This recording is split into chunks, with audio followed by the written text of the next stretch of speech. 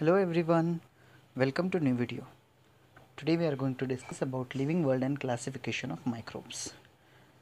In that what we are going to discuss it, what is the hereditary of classification of living organism, who invent binomial system of nomenclature, which levels of heritage are considered with writing the name in binomial molecular or nomenclature. First, we are going to discuss about biodiversity and the need of classification. Last year in 7th standard, you have studied that living organisms on the earth have adapted according to geographic regions, food ingestion, defense, etc. While adapting, many differences are observed in the organisms of a same species too. What is meant by biodiversity? The various things that we are suspended or surrounded to us, which we can study over here, is known as biodiversity. Students, according to 2011, around 87 million species of living organisms are found on the earth, including land and sea, because we know very well earth portion 75% of earth will be covered with the water, which are sea water, and remaining rest of 24 to 25% land is there. To study such a vast number, it was essential to divide them into groups. So the groups are subgroups were created considering the similarities and the difference among the living organism. This process of dividing living organism in the group and subgroups is called as biological classification. Student, note down this definition. The process of dividing living organism into the groups and subgroups is called as biological classification. Robert Harding Whittaker, 1920 to 1980, was an American ecologist. In 1969, he divided living organism into 5 groups that we are going to discuss it in detail. First, what we are going to do is from where it will be start and from where it will be end up. So as we have seen on the screen, the Carl Linnaeus in 1735 divide living organism into 2 kingdoms, Vegetabilia and Animalia. Haeckel in 1866 considered the 3 kingdoms, Protista, plants and animals. In 1925, Catton created 2 groups, prokaryotic and eukaryotic. These are the cell structure as well. In 1938, Copeland divided living organism into 4 kingdoms, Monera, Protista, plant and animals. These all points we are going to discuss in detail in this chapter. Students, as we know, in which groups they were classified, for this classification, Whittaker considered some criteria that we are going to discuss it. Before that, I wanted to tell you, students, the earth is surrounded with the many of organisms, living organisms such as animals, plant, means person, living beings, tiger, all the kind of things, all the things that you are able to see on the earth surface, these are known as a species. So earth is nothing but the combination of all several species together. In that we are going to discuss in detail. मुझे एक बात बताओ बच्चों, classification करना यहाँ पे क्यों ज़रूरी है? Why we need to classify these components into a different one? Because of we know very well when we classify them, when we sorted out them, at that time it is more convenient to understand the phenomenon, to research it and to study it. So while discussing this phenomenon, we can clearly mention some of those points which we have seen previously. Now students, some of the points were like that, means what we can see over here.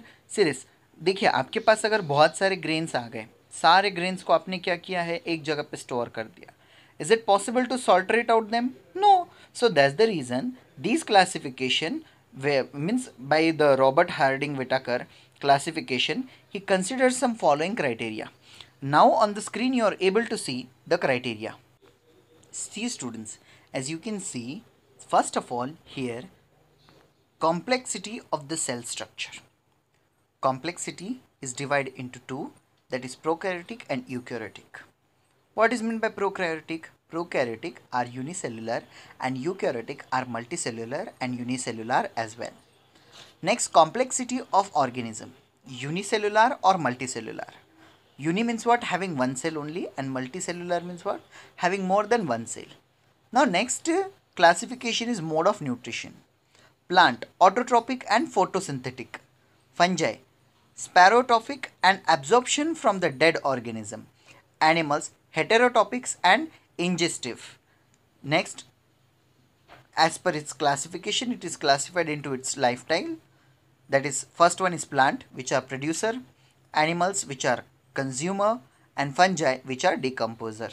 So we have seen the phylogenetic relationship, prokaryotic to eukaryotic, unicellular to multicellular. As you can see the chart on the screen right now, in that chart, living organisms has classified into two, prokaryotic and eukaryotic. Prokaryotic is unicellular, in which one kingdom is there, that kingdom is kingdom Monera. And in eukaryotic, unicellular and multicellular both the organisms were formed. In unicellular eukaryotic, having kingdom Protista, which is the second kingdom, and in multicellular organism, three kingdoms were there, kingdom third, fungi, kingdom fourth, plantae, and kingdom 5, animalia. Kingdom 3, fungi. Fungi consist of cell wall which are present but organism can't perform the photosynthesis. Next is kingdom plantae. Cell wall present and the organisms can perform photosynthesis. And the last one, animalia, no cell wall present. In what exactly happens in fungi? Cell wall present but organisms can't perform photosynthesis, which means they cannot make their own food. Next is cell wall present and organisms can perform photosynthesis, which is plantae is nothing but the plant. Plant में आपने देखा होगा ना, आप क्या करते हो, plant को कुछ करते हो क्या? कुछ भी नहीं. प्लांट्स क्या करते हैं, एनिमल्स मतलब जो सनलाइट है, सन रेडिएशन है, उसको कैप्चर करते हैं और उसके ऊपर जो है अपना जो है लिविंग मतलब खुद का खुद फूड बना के खुद का खुद प्रिपेयर करके वो जो है जीते हैं. Now the next is kingdom animalia, जिसके अंदर सेल वॉल प्रेजेंट नहीं होता है. These are known as kingdom animalia. Okay students, now as you can see on the screen students, kingdom first, that is Monera. What you have to do is beta, you have to take a small drop of a curd on a buttermilk on a clean glass slide, dilute with a little water, carefully keep the cover slip and observe under high power compound microscope. What did you see? The small moving rod-like microbes are lactobacillus microbes.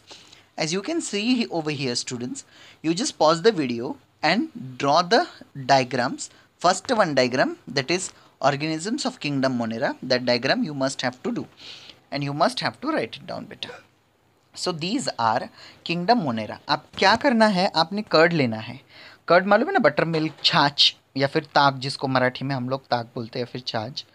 You have to take that in the test tube, means on a cover slip, and you have to carefully drop on that glass slide and cover it with the cover slip, and you have to observe it under the microscope. You will find it out some rod like structure, helical structure of a rod, which are right now on the screen you are able to see. That is, these type of a structure you will get on the microscope. So the some of characteristics, kingdom Monera has characteristics. So the first characteristics is all organisms are unicellular. Unicellular means what? Having only one cell. They may be autotrophic or heterotopic. These are prokaryotic cell without, means they were not distinct nucleus or cell organelles in it, which we have studied here beta. Now second kingdom, that is kingdom Protista. So for the kingdom Protista, prepare a temporary mount of 1 drop of a pond water on a glass slide. Observe it under the low power and a high power of microscope. You will find it out some motile microbes with irregular shapes. These are amoebas. You know, यहाँ पे क्या करना है बेटा, आपने सबसे पहले pond में से वाटर लेना है. जो हमारे नाली नदी जो होती है ना, नदी गंदी कंटेमिनेटेड वाटर जहाँ पे हम लोगों को मिलता है, वहाँ से अपने जमा हुआ कंटेमिनेटेड वाटर लेना है. नॉट नाली से, सॉरी, बट कंटेमिनेटेड वाटर आपने लेना है. इसमें क्या करना है आपने, इसके ड्रॉप्स जब आप कवर स्लिप पे डाल के आप चेक करोगे तो आप एक चीज़ नोटिस करोगे वहाँ पे, दैट इज़ कि वहाँ पे आपको है ना इरेगुलर स्ट्रक्चर मिलेंगे. And that irregular structure is nothing but the kingdom protista. What are the characteristics of kingdom Protista? So Protista are single cell organelles with a well-defined nucleus enclosed in a nuclear membrane. They have pseudopodia or hair-like canal or wipe-like feragle or for locomotion. Autotrophs, example Euglena, volvox, contain chloroplast. Heterotrophs, example amoeba and paramecium, are some of those examples of kingdom Protista. The next is kingdom fungi. Take a moist piece of a bread or a bhakri and keep it in a container with a lid for 2 to 3 days. After 2 to 3 days, you will notify that some fine cotton-like thread-like tuff is found growing on the surface of the bread. Prepare a temporary mount of few threads from the culture and observe it under the microscope. You will notify there beta some of those which are exactly cotton head-like structure are nothing but the kingdom fungi or fungus. Okay students, so characteristics, as you can see on the screen, the characteristics are these are non-green eukaryotic and heterotrophic organism. Most of them are spherotrophs. They feed upon decaying organism matter. Their cell wall is made up of tough and complex sugar called chitin. Some fungi are thread-like and many nuclei are present in the cytoplasm. Examples: baker's yeast, asparagus, fungus on corn, these mushrooms. So these are some examples of characteristics of fungi. So as you can see students, though many systems of classification are introduced after Whitaker's, his 5 kingdom system is widely accepted. So that is why Whitaker's this system is taken as more plays an important role in the classification of microorganisms of living organisms. Student, I hope you understand this phenomenon. If you like this phenomenon, so don't forget to like, share and subscribe. And if you have a doubt, so ask in the comment box which is given below. Thanks for the watching. Thank you.